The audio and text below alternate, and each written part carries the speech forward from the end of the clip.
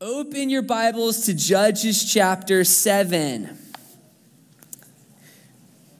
And while you are doing that, I'll just high school, middle school, you're dismissed. I'll let the men know of our body too. I was talking with our men's leader, Josh, and we got invited as a church to a men's conference coming up in early March. I'll get you more details next week. I do know the cost of the conference. It's $10 a man, which is a crazy cheap cost, especially because the two speakers are Daniel Fusco and Luke Frechette. So you don't want to miss that. It's going to be up north. It's about a 3.5-hour drive from here, but we're going to get you more details and whether or not we'll carpool, do a hotel stay. But guys, be thinking about that. Be looking this week. We'll put information on our website for you as well. And then when Josh is back, he'll talk about it too. All right, Judges chapter 7. And let me pray for us. Lord, I just pray, Lord, that you would just fill me with your grace and your spirit, God, and your confidence. And that, Lord, as we read your word together, that Jesus, we would be getting a word from you, God. Because, Lord, that is what we all desire. It's what we all want and need. God, it's just a touch from you, a word from you, Lord. In Jesus' name we pray, amen. Amen. Well, a lot of you guys know we've been reading the life of Gideon, and what was supposed to be a one Sunday message turned into a 5-week escapade, okay? Filled with drama and sickness and all sorts of things. So we're closing it out this week, and I can say that confidently because we made it through the whole message in 35 minutes in first service. Praise the Lord. Miracles do happen. That's good for you, because I know a lot of you guys are going to want to get some lunch. But I want to read you this, because we've been talking about Gideon. Talking about all the crazy things Gideon's done. He's ripped down the family idol. He's blown the trumpet for war. He's stepped out in faith. He's rallied men to himself. Now I want you to imagine yourself in the life of Gideon one more time with me today. One more time, imagine yourself. Tonight is the night. All the preparations happened. Now it's the practice. You and your small band of warriors sneak up on the enemy camp. Now, I say small because there's only 300 of you. You and your 300 buddies. But everyone is all in, and there's no turning back. You ready your trumpet, check your torch, look at the positioning of your troop. You are 300 versus 135,000. Now let me ask you, would you take those odds? Would you take those odds? Yeah, somebody at first service was like, couldn't pay me for that. Gideon did. Gideon did, and this is his Jesus story, and I love that he was living in a time when Jesus was doing the impossible, and don't you know that we're living in the same time today, where Jesus wants to do the impossible. I'm going to give you 3 principles from our study. From our 3-week study that turned into 5 weeks, I'm going to give you 3 principles. Write them down right now. If you take notes, write them down. If you don't take notes, start taking notes right now. Write them down. Okay, put them in your phone. You don't want to miss them. 3 things I know to be true of God from this study. First off, principle number 1, God is the God of the impossible. God is the God of the impossible. This is a God-sized story, and this is God doing God-sized things. Number 1, God is the God of the impossible. We're going to talk about it again at the end, so just hold on to that. Number 2, if you're taking notes, God wants to partner with our faith. Do you believe that about God? He wants to partner with our faith. He wants you and I to actively be a part of what he is doing. And Rich, if you could turn down my mic just a little bit. Is it loud out there? Sounds loud up here. Thank you, Rich. God wants us to be a part of what he is doing. Now, when God is working and you and I don't respond in faith, guess who misses out? Yeah, me and you, not God. God's going to find someone else to do it. So when God is moving, you and I need to respond in faith. The third thing that I want you to write down, third principle from this study is this: God wants all the glory. God wants all the glory. Now, why does God want all the glory? Let me tell you this. Because when God does the impossible, he does so to reveal himself to man. Have you ever thought of that? When God does the impossible through you and me, it's so that he can reveal himself to the people around us and to us. To his people, he's deepening our faith, but to those who don't know the Lord yet, he's exposing himself to them. And if he's going to expose himself, he wants people to know it's him. So if you want God to do impossible things in your life, you got to give God all the glory. And we'll talk about that again later. So God taking Gideon through all this preparation. And now tonight's the night we get to go through the practice with Gideon. We're just gonna go straight into the chapter, and we're just gonna take it one verse at a time. I'm gonna set my timer so I don't preach you all to death. All right, this is what it says. Then Jerubbaal, remember that's his nickname, that is Gideon, and all the people who were with him rose early and encamped beside the well of Harod, so that the camp of the Midianites was on the north side of them by the hill of Moreh in the valley. Now, Gideon takes his 32,000 boys. That's what he's got right now. You might say, well, how do you only have 300? Well, we're going to cover that. God's going to do a little bit of pruning. And by a little, I mean 31,700 people out of his 32. It's quite a bit of pruning.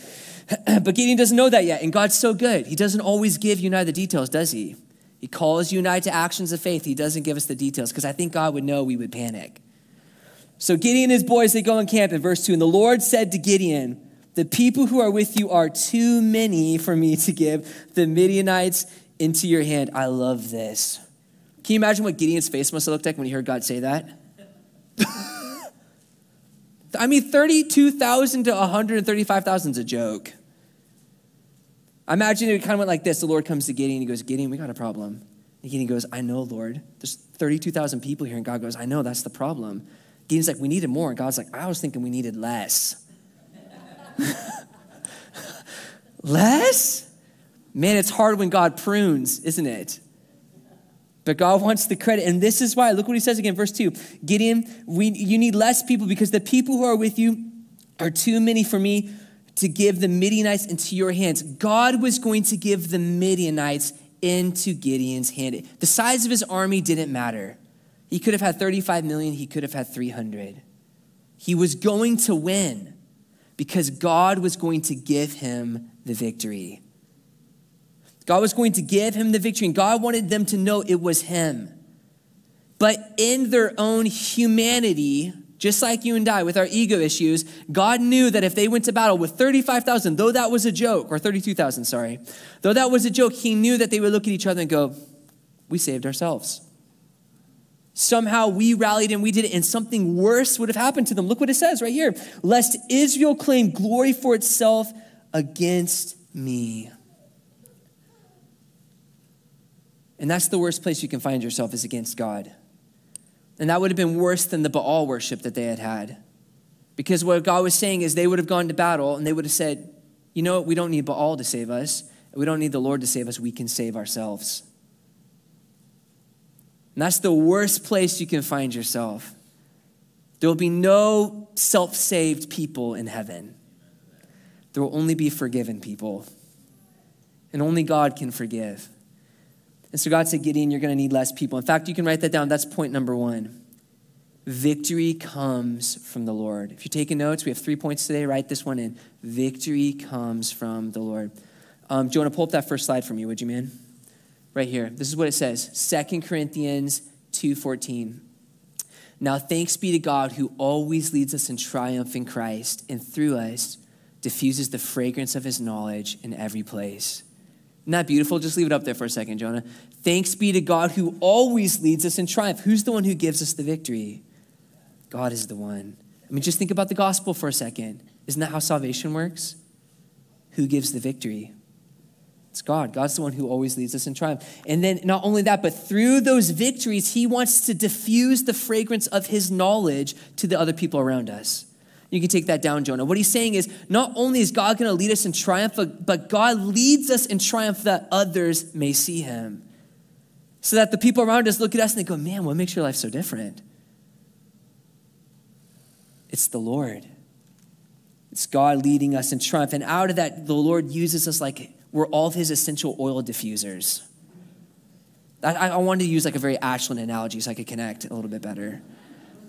You know, when I first came to this church, I walked in and you're like, what is this smell? And the staff used to burn their essential oil diffusers. And as like a homeschool kid from like a rural Oregon, I was like, this is one step closer to sorcery. We can't have this. I literally walked in, I'm like, what are you doing? They're like mixing oils. And I've only read books. I'm like, that sounds like sorcery. So we stopped it. Apparently it's medicinal, I've been told. But Christ wants to use you and I as his diffusers for his aroma. But the oil is his spirit, and the fragrance is his son, Jesus. Isn't that beautiful? So you can go back to burning your essential oil diffusers. That's the obvious. Okay, never mind. We're just going to drop it there. All right, let's keep going. So, verse 3, now therefore proclaim in the hearing of the people, saying, whoever is fearful and afraid, let him turn and depart at once from Mount Gilead. And 22,000 of the people returned, and 10,000 remained. Ouch. Sometimes being obedient hurts. I mean, can you imagine Gideon? He's like, you think we have too many? I was going to tell you, okay, Lord, we'll do it your way. And guys, this is what I want you to do, Gideon. I want you to make a proclamation that anyone who's scared, faint-hearted, can go home.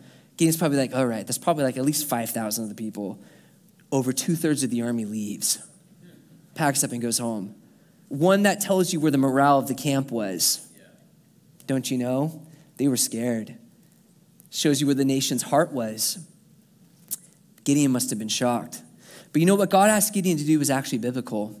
For those of you who are Bible scholars, you know that going back to Deuteronomy, let me keep up with my notes real quick.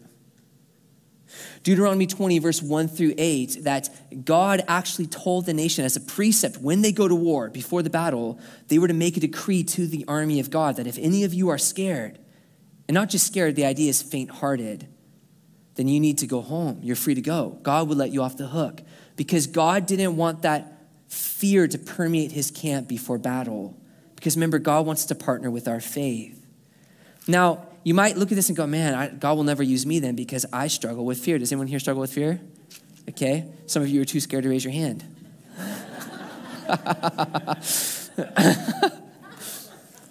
Oh, I'm sorry, guys, but it's true, right? We're like, I can't raise my hand. I'll look weak. All right. Well, God knows that we struggle with fear. That fear's not the problem. It's what you do with fear. Let's look at the greatest warrior in the Bible, probably King David, right? Well, I think of David as fearless and courageous. Well, he wrote something in the Psalms. He said, whenever I am afraid, we all go, what? He said, I will trust in you. That's the key. We all feel fear.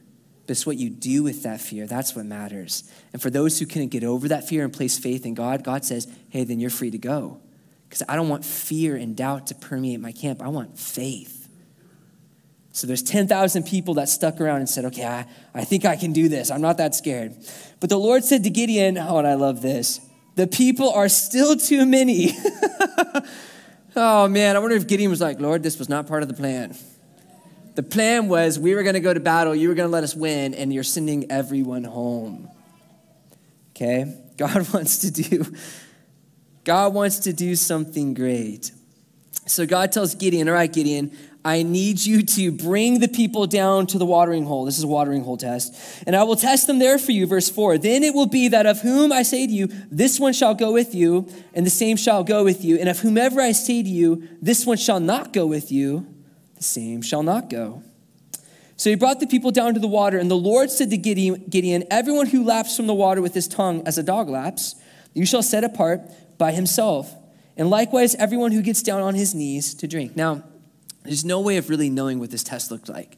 And people have speculated that maybe those who lapped like a dog, they would have brought the water up with their hands, so they would have been more vigilant. So God was picking out only the best for this battle. And there's really no way of knowing. All we know is that God used this crazy test to thin out Gideon's ranks. Now, did God know that only 300 people were going to be picked? Absolutely, God did. Does he have a sense of humor? I wonder, like, poor Gideon. God's like, well, not that one, not that. 9,700 more people going home. And I wonder if Gideon was starting to like kick people and be like, hey, don't drink water that way, drink it the other way. Get more recruits. But God's going to assure Gideon of something. Look at this, verse 7. Then the Lord said to Gideon, by the 300 men who lapped, I will save you and deliver the Midianites into your hand. Gideon could not lose. Why? Because he had the promise of God with him. If God is for you and I, Justin shared it in his Devo today, who can be against us? Isn't that powerful? Guys, if God is for you, that's all you need. Gideon didn't even need 300. He could have gone alone.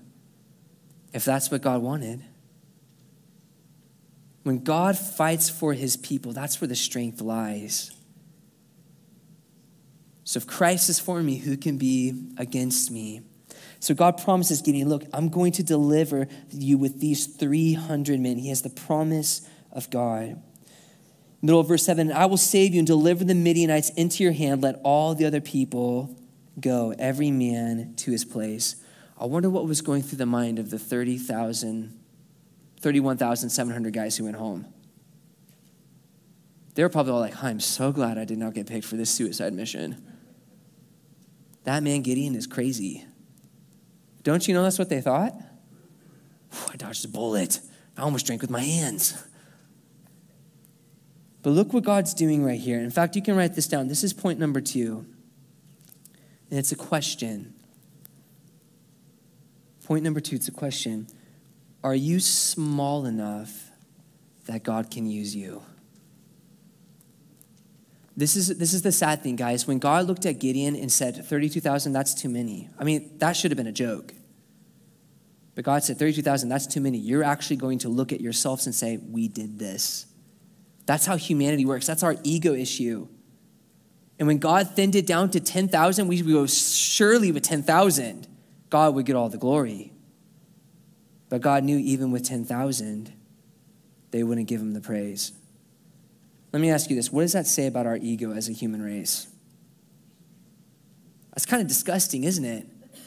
But how often has God done something in your life and you've taken the credit for it? We've all done it. So the question for point number 2 is, are you small enough that God can use you? Don't you know God can do anything? God can do the impossible. In fact, I want you to write the question again, but write it this way. Are you safe with God's glory? Am I safe with God's glory? Could God use me and get all the praise? You know, I think smallness is the same as greatness. I've been thinking about greatness a lot lately over the past 6 months. And what does it look like biblically? I think smallness and greatness go hand in hand. It's not being any bigger than you really are, nor is it being any smaller. It's just being honest about who you are with God.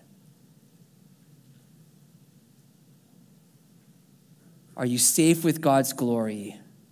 Could God use you and get all the credit for it? God wants to move. He wants to do the impossible things. He wants to do the things that only he can do, but he wants the glory for it. I remember my pastor, he used to always ask the question, are you safe with God's glory? And he'd just remind us, you got to be the little part. You're just the little part. God's the big part. God has a part for you to play, but guess how big it is? This big. It's a little part. But God can move mountains. I love that. What a good reminder, because it's so easy to forget that, isn't it? It's so easy to think that I bring my own strengths and my own gifts to the table, and God, obviously I was the obvious tool, so God used me. Isn't it easy for us to feel that way? So messed up. I mean, God's had to remind me even in my own life, like, Cody, you can go somewhere else. I can use other people to do the work. It's true. But, oh man, I want to be used by the Lord. And if that's you and you want to be used by the Lord, then you got to learn that. I got to be safe with God's glory. Slide number 2, Jonah, would you pull that up for us? 2 verses. Write them down, memorize them if you can. Isaiah 42:8. I am the Lord, that is my name, and my glory I will not give to another, nor my praise to carved images. God's not going to share his glory. It's his glory, my glory, and I will not give it to another, nor my praise to carved images. Pull up the next slide, Jonah. And which of you having a servant, and I love this is from Jesus, Luke 17:7. And which of you having a servant plowing or tending sheep will say to him when he has come in from the field, come at once and sit down to eat? But will he not rather say to him, prepare something for my supper and gird yourself and serve me till I have eaten and drunk, and afterward you will eat and drink? Does he thank that servant because he did the things that were commanded him? I think not.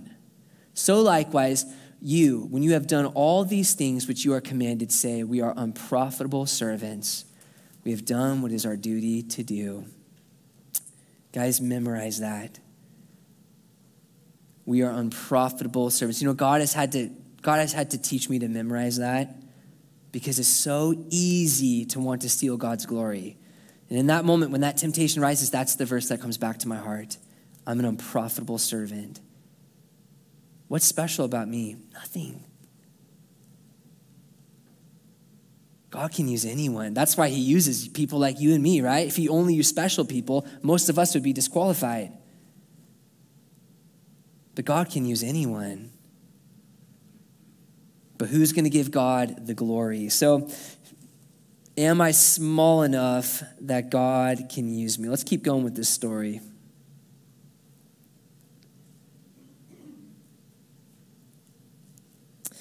Actually, I'm going to read you this quote, and then we'll go on with the story. This is what David Guzik said, and I love this quote. It says, if we really believe the principle, not by might nor by power, but by my spirit, says the Lord of hosts, then our smallness does not matter. Isn't that beautiful? But he's not done. He says, if we really believe the principle, some trust in chariots and some in horses, but we will remember the name of the Lord our God, then smallness doesn't matter. Man, I love it. Be okay with being the small part. Let God be the big part. That's the adventurous life. That's where you're going to see God do the impossible things. So let's move on with our story. Verse 8. So the people took provisions and their trumpets in their hands and sent them all away, or sent the rest away of Israel, every man to his tent, and retained those 300 men. Now the camp of Midian was below in the valley. So Gideon dismisses the rest of the army. They take the provisions, though. They got the trumpets and some supplies, and they go and they camp, and Midian's in the valley below them. And it happened on the same night, verse 9, that the Lord said to him, arise, go down against the camp, for I have delivered it into your hands. This is what I want you to notice. The same day that Gideon chose faith and obedience was the day God delivered the army into his hand. Is there coincidence in there? I don't think so. Remember, this all happened in one day. This whole part about dismissing the soldiers and these two tests, that happened in one day. And it took tremendous courage and faith on Gideon's part to step out in faith and obedience. But when he did it, God spoke to him and said, tonight, arise, go up against the Midianites. I'm going to give you the victory, Gideon. And God was going to call Gideon to take that same faith and obedience that he had placed in the Lord when he dismissed the army and now go out against the Midianites. Remember, I told you that God actually does call you and I to a small part. And for Gideon, he was going to have to lead these men in battle. And most of you know the story. You say, well, he didn't have to fight here. He didn't. But chapter 8, if you go read it in your Devo time later, because we're not going to cover it in this study. Chapter 8, Gideon finally makes it down. He's been pursuing the Midianites. They're down to the last 15,000. He's cornered their two kings. And he fights them 300 against 15,000 to the death and wins. God was going to call Gideon to incredible amounts of courage. I'm going to give you the victory, Gideon, but you're going to have to step out in faith and wage a war. And I'm going to give you the victory. So he says, Gideon, tonight, go down. Verse 10, but if you are afraid to go down, go down to the camp with Purah, your servant, and you shall hear what they say, and afterwards your hand shall be strengthened to go down against the camp. Then he went down with Purah, his servant, to the outpost of the armed men who were in the camp. Now, I love this about the Lord because God is so gracious. He knows Gideon's scared. Remember, it's like God knows that we struggle with fear. He just wants us to walk in faith. And God knows he's calling Gideon to do something that is humanly impossible. 300 versus 135,000. So God, just out of his mercy, just like he does towards you and I, says, Gideon, I'm going to confirm this to you. You're not asking for it, but let me show you that I'm with you. If you're still scared, I want you to take your buddy Purah, your servant, and I want you to go down to the camp and just listen to what they're saying about you down there. And if you're taking notes, I would write this down and just reflect on it later, but it's interesting to me that God didn't send Gideon by himself. Just a side note, just write it down for you Bible students. And that's typical of the Lord. Often God sends people in pairs. I think there's reasons for that. And I think if you reflect on it this week, God's going to speak to you something. So just write that down. Why didn't God send Gideon alone? So Gideon sneaks down to the camp. He probably felt like a little cockroach breaking through the pipes because he gets down there and guess what he sees? Now the Midianites, whoa. It gets caught in my beard. Now, the Midianites, verse 12, and the Amalekites and all the people of the east were lying in the valley as numerous as locusts. Whew, that must make Gideon feel small. And this is what it says. I love this. And their camels were without number as the sand by the seashore. Okay, this is a camel story in the Bible, and I love it. And they were obviously afraid of the camels because they talk about them all the time.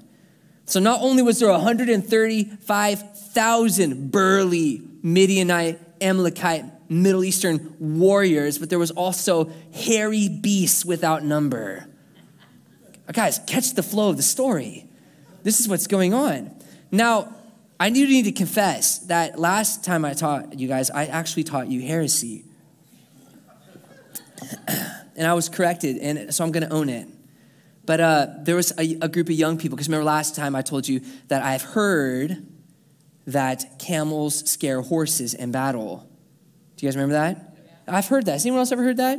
Anyone? Yeah, a few people. Some of you guys are like, yeah, I heard it last week from you. Okay, well, this is why you should really check things and read your Bible. So they, instead of studying the word, they started, Googling to find out if it's true.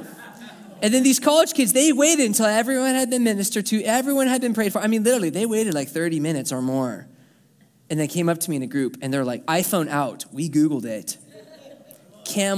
Horses aren't afraid of camels.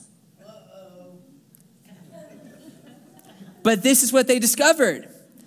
Horses don't like the way camels smell. The smell of camels causes confusion to horses. So next time somebody asks you if you're afraid of them, just say, the way you smell confuses me.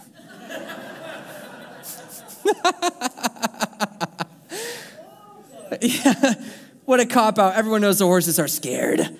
Who says your smell confuses me? Come on, it's like the same thing. But there it is. The smell of camels causes confusion in the mind of horses. Something like that. So there it is. Just details. This is for context. So Gideon goes down and he sees them. Verse 13, when Gideon had come, there was a man telling a dream to his companion. He said, I have had a dream. And to my surprise, a loaf of barley bread tumbled into the camp of Midian. And it came to a tent and it struck it so that it fell and overturned and the tent collapsed. First off, is it coincidence that Gideon walked in at this exact moment? No. We always say here at our church, there's no such thing as coincidence. There is providence. Right? God had gone before Gideon and given a prophetic dream. Secondly, what a strange dream. And can you imagine dreaming that bread rolled down the hill and took out your tent? Okay, well, what does it mean? Let's see. Then his companion answered and said to him, this is nothing else but the sword of Gideon, the son of Joash, a man of Israel. I mean, it's exclamation points. He's scared. Into his hand, God has delivered Midian and the whole camp. That's quite the interpretation. Right there, this dream is going on, and God confirms to Gideon that he's sending him. Now, I do want to point out some things to you from this dream. First off is that it was a surprise. Do you remember what the man said? He said, to my surprise, a loaf of barley bread tumbled into the camp.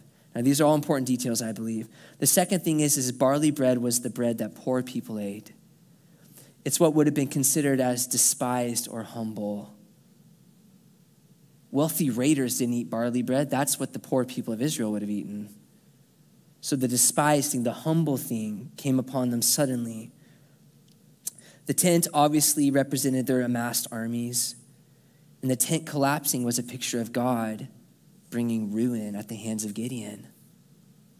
Now, this is what's so unique about this. This dream seems almost silly. Have you ever seen a loaf of bread take out a tent? I'd be like, get a bigger tent or a better tent, right? Or that's a big loaf of bread. I don't know who baked that thing, but it's got to be hard, okay? No, I think it was meant to seem silly because what God wanted them to know was that it was impossible, and it should have been impossible. But that's the principle we talked about. God is the God of impossible things. And he wanted Israel and he wanted Midian to know that it was him that was winning the victory. It was going to be a surprise. Nobody would have believed it if you told them. It'd be like bread taken out of a tent.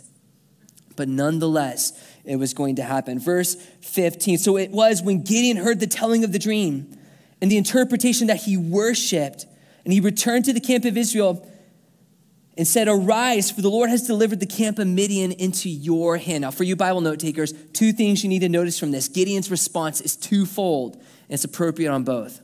First off, when he heard God's affirmation, when he heard the prophetic word, when he heard the gracious confirmation of God, he did the right thing. He worshiped. It didn't say he went home, he snuck home. He stopped whatever hiding hole he was in. He paused right there to worship God and say, Lord, thank you.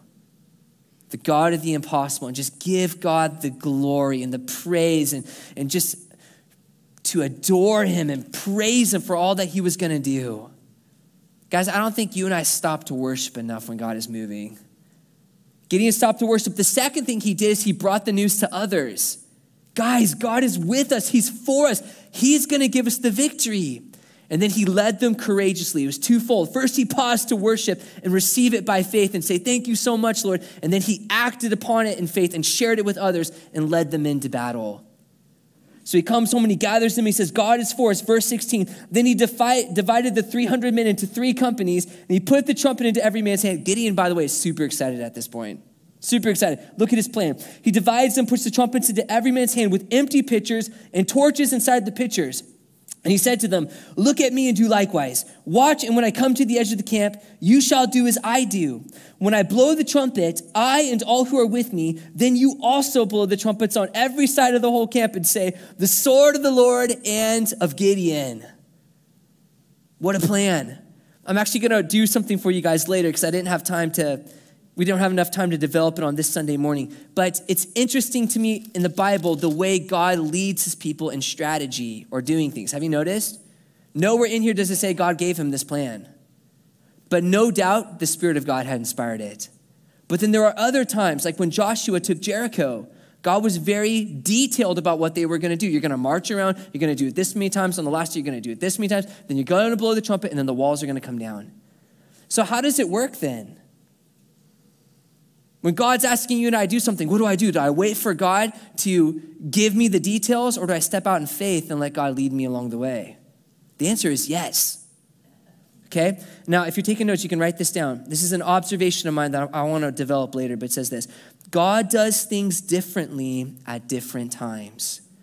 Does things differently at different times. The key is to remain submitted. It is up to God to communicate the direction.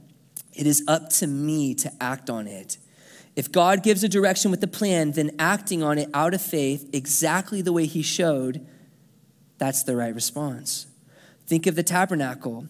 But there will also be times when God gives me direction without giving me the details, and submitted faith looks like taking steps forward the best I know how and trusting. That's the only way I see it. That God does things differently at different times. Sometimes he's going to give you the detailed plan. Sometimes he's going to ask you to take the step of faith and learn on the way. Now, whatever way God is speaking to you, the key is to be obedient in faith and step out in it. So like when God came to Moses and said, Moses, we're going to build a tabernacle, and I'm going to give you the exact specifications. Well, the right thing to do would do it exactly the way God said to. And then there's going to be other times like this one with Gideon where God says, I'm going to deliver the camp into your hand. And he's giving Gideon an idea. And it may sound crazy, but Gideon's just going to have to step out in faith and see how God's going to make it work as he goes. Okay? And we'll talk about that more on a different day. So Gideon takes his 100 men. He's divided them into 3 groups. Verse 20, then verse 19. So Gideon and the 100 men who were with him came to the outpost of the camp at the beginning of the middle of the watch, which is 10 p.m., by the way, if you didn't know. And at the beginning of the middle of the watch, I lost my spot. There it is. And just as they had posted the watch, and they blew the trumpets and broke the pitchers that were in their hands. Then the 3 companies blew the trumpets and broke the pitchers they held, and they held the torches in their left hands and the trumpets in their right hands for blowing. And they cried, the sword of the Lord and of Gideon. Now I love this. Imagine with me. They sneak up on the camp, 3 parties of them. And they wait till 10 p.m. when the watch is turning over, because back in the day, there was 3 watches during the night that everyone used. It was 6 p.m. to 10 p.m., it was 10 p.m. to 2 a.m., and 2 a.m. to 6 a.m., I believe is how the watch worked, if I remember correctly. So they waited for the guards to break up and be swapping, so there'd be some confusion. But then their plan is they all smash their pitchers on the ground. And no doubt the pitchers had been to hide the torches so they wouldn't see the light. Pull their torches out with one hand. With their other hand, they blow their trumpets and they shout out the sword of the Lord and of Gideon. And by the way, what a cry of faith from God's little army. What they were proclaiming to the Midianites is, God has delivered you into our hands. Your worst fears are upon you. The loaf of bread is tumbling down the hill. Here we come, rolling in the dough.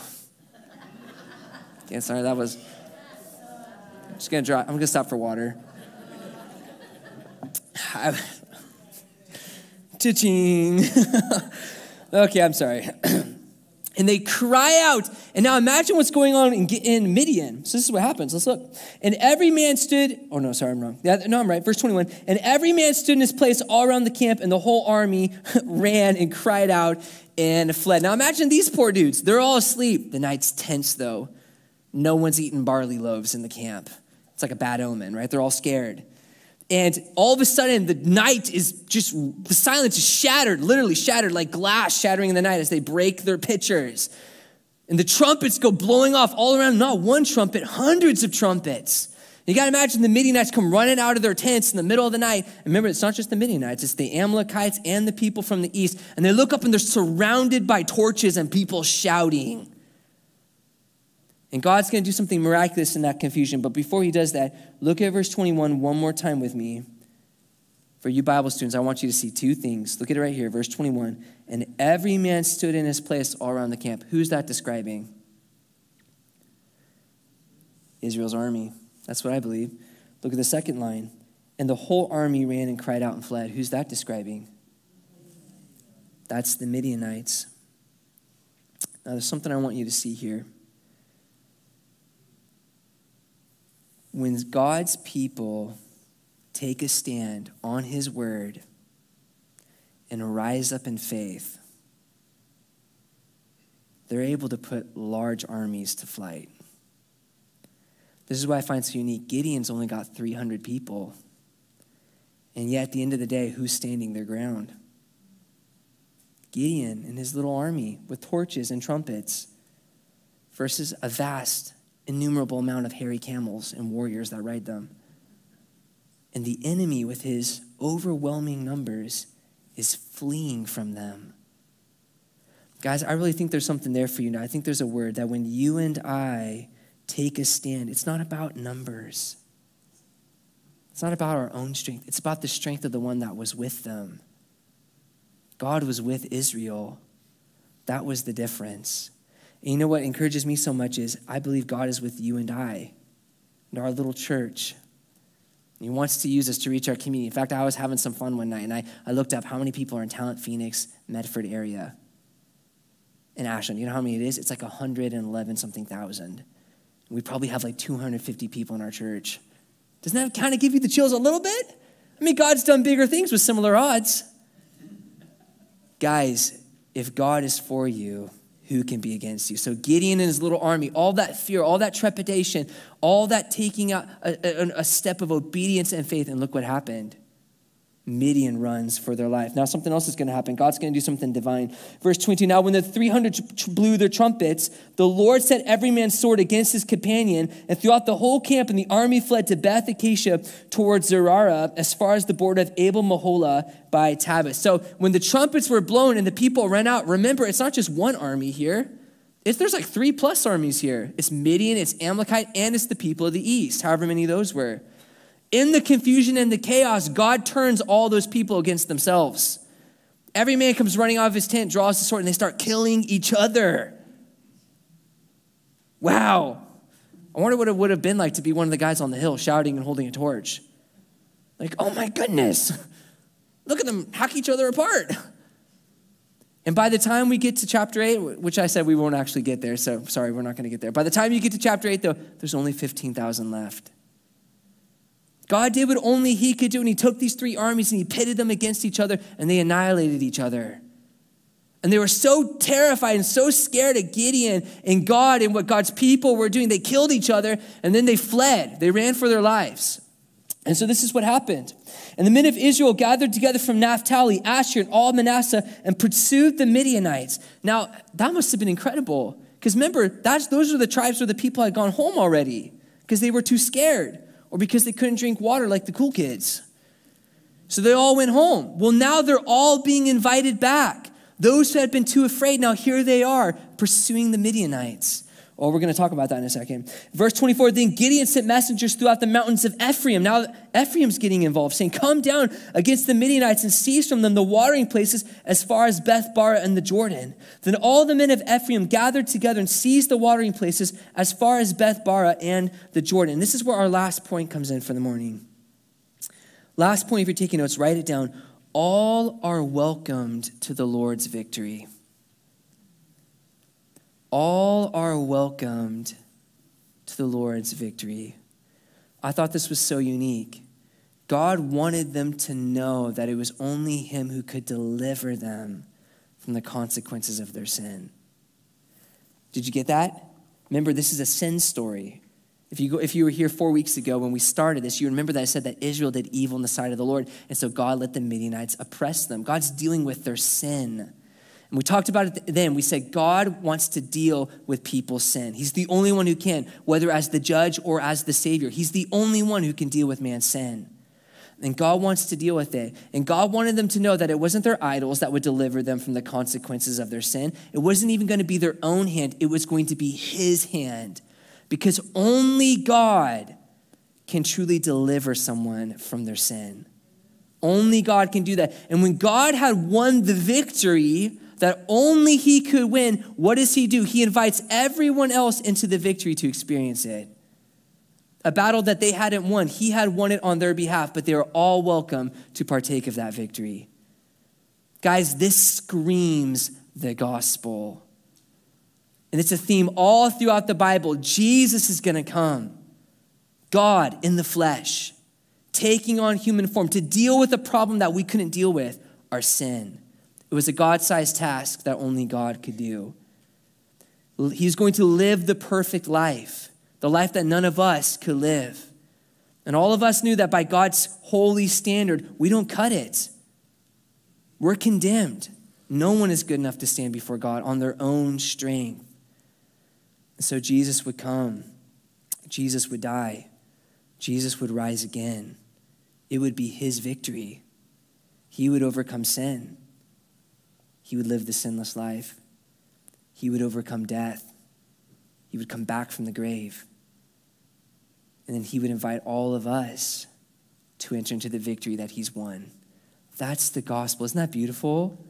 Christ came and did on my behalf like God did for Gideon and Israel. They couldn't save themselves. He saved them. Well, that's the gospel. It's a mini picture of the gospel. Jesus came and did what only God could do on our behalf, and that was to secure salvation for mankind. Because we're bound by two things. We're bound by sin. We're bound by death because that's the consequence of it.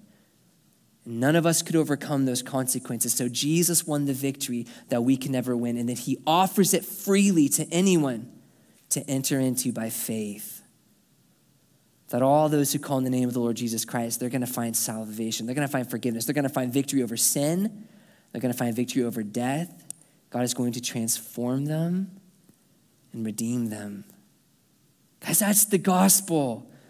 That's what God wants to do. Only he can deal with man's sin. And when he does, he's now inviting man into his victory. So the question becomes, who's going to take him up on his offer? I think there are people here this morning on our live stream, and the Lord is calling you to that victory. Maybe you've been like, man, I'm stuck. I've got issues. I've made bad choices. I've done things that I regret. Maybe you find yourself today stuck with an addiction. And you're looking at yourself going, I don't have it in me to win this battle. You don't. But Christ does. And for some, I think that's being honest with God for the first time. And saying, Jesus, I need a Savior. Maybe you're not even a churchy person. That's okay. You need a Savior. And Jesus is calling you today. I'll save you. I'll bring you into my victory. I'll change your situation if you can surrender in faith. I think there's others here too. Maybe you're coming back to Jesus after a long time. Man, what is that about us? We're just like the nation Israel. We walk with God and then we do something stupid, and 10 years later we're like, how did I get here? And maybe you've walked away from God, and God's calling you back today. He's saying, hey, I want you to walk in my victory. Today's the morning. What are you waiting for? To say, Jesus, would you forgive me again? Bring me back, Lord. Bring me home. You could be 1,000 steps that way. You're just one step from coming home. Isn't that so beautiful? Guys, whatever your struggle, whatever your pain, whatever your problem, Jesus is the answer. That I do know. He's the answer. Because all of our pain, it comes back to the consequences of our sin, doesn't it? Consequences of decisions that we've made. Even things that are out of our hand, like when our body faces hard diseases, we're just reminded that it's because humanity's fallen. Well, who's the one who can cure that? Only Jesus, only Christ. So we're going to give an opportunity for people to respond to that this morning. And worship team, you can come up as we wrap this story up. So all of Israel that's made aware joins into this fight. And they're hunting them down. They're pursuing the Midianites. They're taking the watering holes, keeping them from escaping. Verse 25, and the people of Ephraim captured 2 princes of the Midianites. Oreb, his name means raven. And Zeb, his name means wolf. Isn't that cool? It's very picturesque of sin, the work of Satan. So the 2 princes, wolf and raven, are captured by the people of God. And this is what happens. They killed Oreb at the rock of Oreb. And by the way, I think they named the rock Oreb after they killed him there. I don't think they went out and found a rock named Oreb to kill him on. I mean, maybe, because then look, it says, then they killed Zeb at the winepress of Zeb. So either it was super convenient or they named it that after they killed them there. That would be my guess. And they killed him at the winepress of Zeb. Then they pursued Midian and brought the heads of Oreb and Zeb to Gideon on the other side of the Jordan. Now, like we talked about, Gideon still has some work to do. He's going to keep pursuing Midian until he's totally crushed them. And God is going to give him that victory. But all that came about because one man had the faith and courage to rise up when God called him, to stand his ground in front of his enemies and say, Lord, you're going to bring the victory that only you can bring. And a whole nation was delivered because of Gideon's faith, because of the faith of those with him. And so today, as we respond, we have an opportunity to step out in faith like Gideon. I'm going to be up here in the front for those that are saying yes to Jesus for the first time. You're here, you're listening, you're like, man, I don't know the Lord. I'm not a churchy person, but today Jesus is calling me. And today I need to say yes to him. I would love you to come forward. It's going to be bold, but all the people here are cheering for you. We celebrate this at ACF, saying yes to Jesus. I would love to pray with you. But maybe you're also in the category where you've wandered. You've gone astray and Jesus is bringing you home. And I'd ask you to come up and let me pray for you as well. We just want to welcome you back and celebrate what God is doing in your heart. But you know what? For the rest of us, I think there's great application to be reflecting on those 3 principles as we worship. God is the God of the impossible. Do I believe that? Let me ask you, do you still believe that? That God can do anything? Even in your situation, do you believe God could work? To be remembering that God wants to partner with my faith. It's so easy to let doubt drown me. And maybe for you, the mature child of God, God's reminding you, I want your faith. It's okay to bring God your doubts. Just bring it with your faith.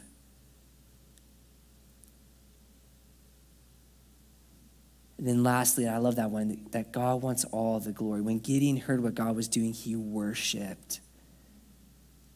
And I think there's opportunity for you and I today as the people of God to worship. Just thank the Lord.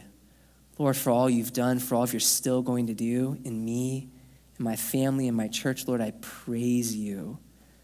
I don't take opportunity to do that enough. But if you're here today and you feel like you're working through something heavy and you need someone else to pray for you, I would like you to come up too.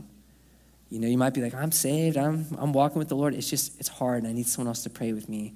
I would love to pray with you. Don't leave today without letting someone pray for you. And when you get communion, hold on to it, please, because we're going to take it together. Brett, why don't you go ahead and play, and Rich, you can bring the lights down.